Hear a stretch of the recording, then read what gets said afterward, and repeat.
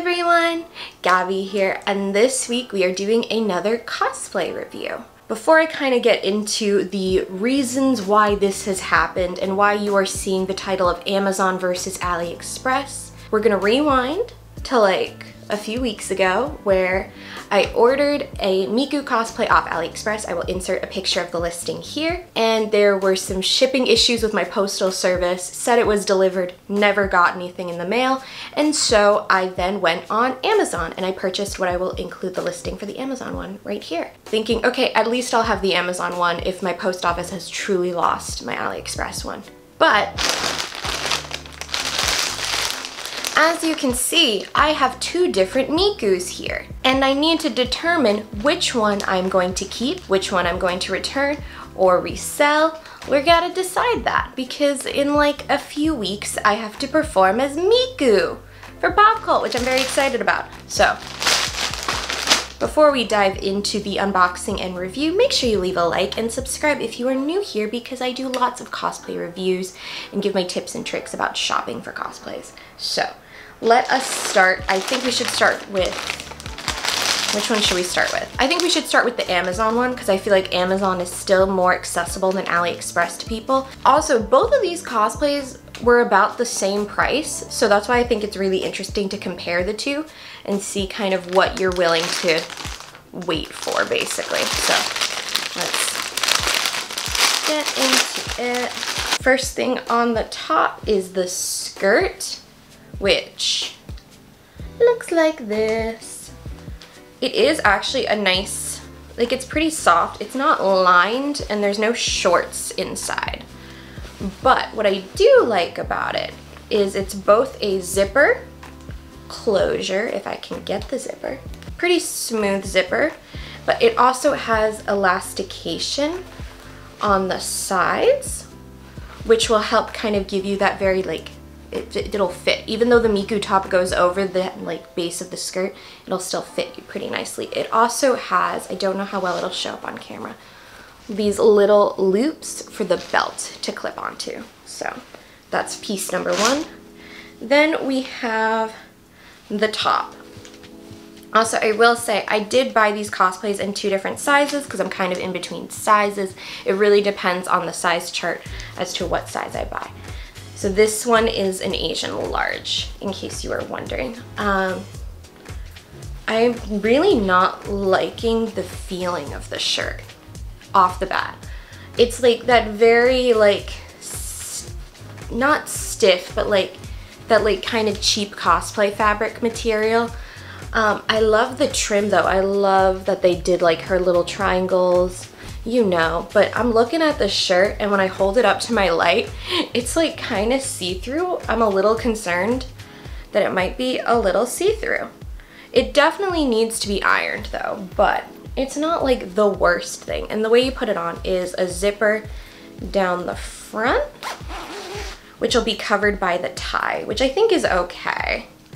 Would I prefer it to be a back zipper?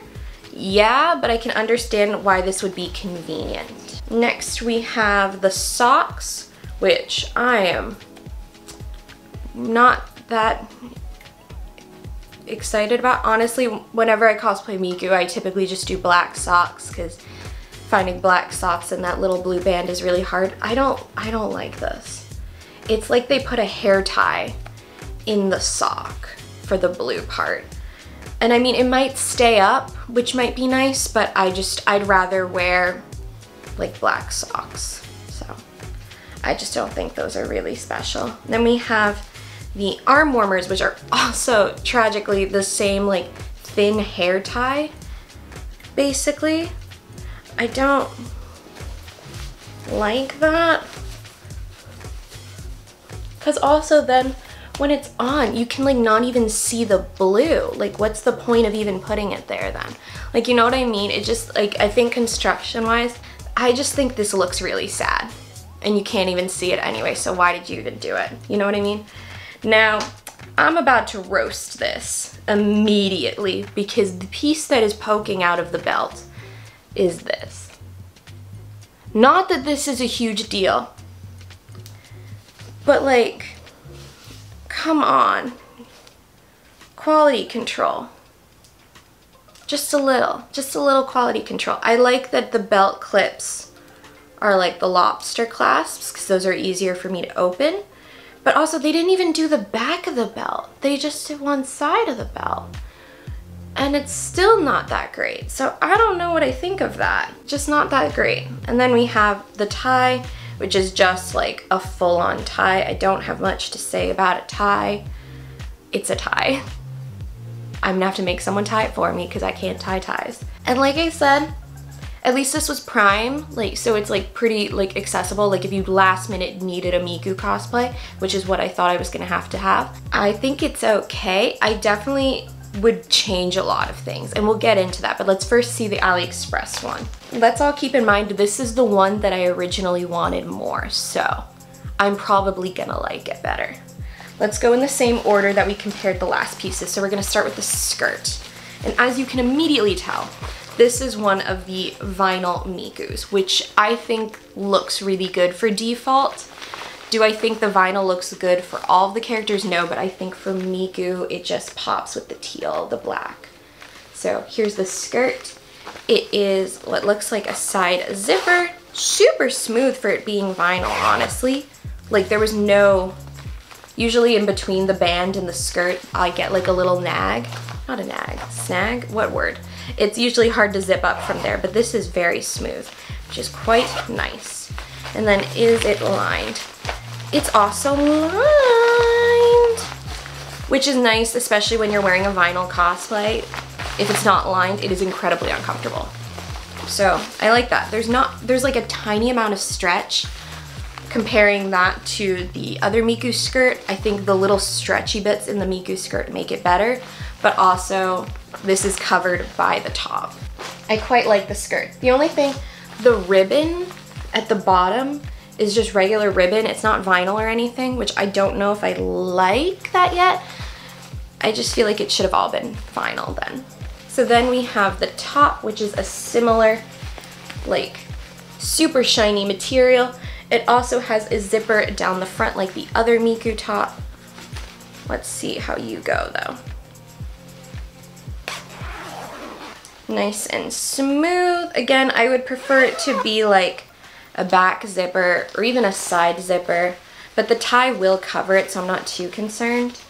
The top has a ton of stretch in it, which I really like, and it's lined as well. I like that it has stretch because in my opinion, I like Miku, like the way her top fits, I want that look. I want it to look fitted. So I like that this is stretchy, which means it should fit really nicely to the body, and it is pretty well constructed. It has a lot of darting in it to give you that shape, so I'm quite happy with this. Again, the light blue trim, comparing this one to the other one, is just like plain ribbon. I liked that the Amazon one had the little triangles because that's like what the default Miku has. So now, again, we all know cosplay socks and we don't get along. But I like this. No, actually, I don't know if I like this better. Whoa, this is not done correctly. So it looks like they literally just painted a strip of blue on the sock, which is what I remember seeing a lot of people do in the early Vocaloid cosplay days. I'm just gonna wear black socks. I somehow don't like this better than the weird hair tie at the top. Like, neither of these socks are either special to me. Granted, it's like when I'm dancing, I prefer like my thigh highs that I buy from Yes Style that have the little silicone to help it stay on your leg. Those I prefer significantly, will always wear those. This I don't think I'm gonna use. Then we got the belt, which has some loose threads. I don't know if you can see. They also only did one side of the belt, but they only gave us safety pins to pin it to the vinyl, which I don't really like because it will, like, if it gets pulled, it can damage the vinyl. Not that happy about that. Next we have the arm pieces, which again, it's that little elastic. I'm looking at this. I don't know if it's gonna fit my arm. Here is the vinyl one. I do like it better looks wise. I might have to make the elastic a little bit bigger just because it's insanely tiny.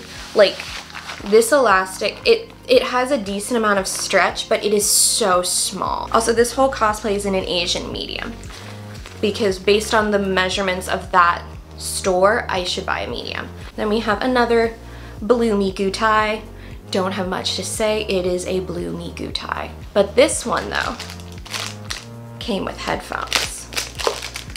And so I have just like a black headband, headphones with a little mouthpiece, which I'm gonna have to attach to the headband. I mean, it's just craft foam, which I definitely could do myself. I'm definitely gonna add like some glitter or something to it because it's quite plain. And they actually have clips in the pigtails, which I think will help them stay on. And then the last little thing is they gave us the #1 tattoo for the arm. And now the question we all want to know, which one am I keeping and which one am I reselling? Now, in my opinion, the accessories can always be reworked, remade, etc., etc. The main concern is how well the top and the skirt fit. And I think quite obviously by which one I'm currently wearing, I will be keeping the AliExpress shiny vinyl one. The Amazon one, although the size chart says it should fit me, is huge. The top, because it is such a like, you know, kind of like lightweight, not that great cotton or something, it did not fit well at all. And I'll insert a clip of me wearing just the top so you can see how it fit, and then compare that to how well the stretchy vinyl version fits. Once I put the top on, I was like, this is the one I'm keeping. I definitely want to rework some of the accessories and add a little more zhuzh, a little more pizzazz to them, but I will be keeping the vinyl option. So in the war between Amazon versus AliExpress, this time AliExpress has won. Thank you all so much for watching this week's video. If you liked it, give it a thumbs up. And if you are new here, yes, you, make sure you hit the subscribe button. It's right there. Woo! And in the comments, let me know which Miku cosplay you would have kept and why. Like I said, I think the way the actual outfit fits matters more to me than the accessories, so that's why I'm gonna go with this version, but let me know which one you would have chosen. I also will link both of them in the description of the video in case you're looking for a Miku cosplay that is in the $40 to $50 price range. Follow me over on Instagram and Twitter to see cosplay content. I will be having a ton of Miku content there soon, which is very exciting, and I will be, you know, maybe vlogging the convention if I remember to bring my camera and take time to vlog.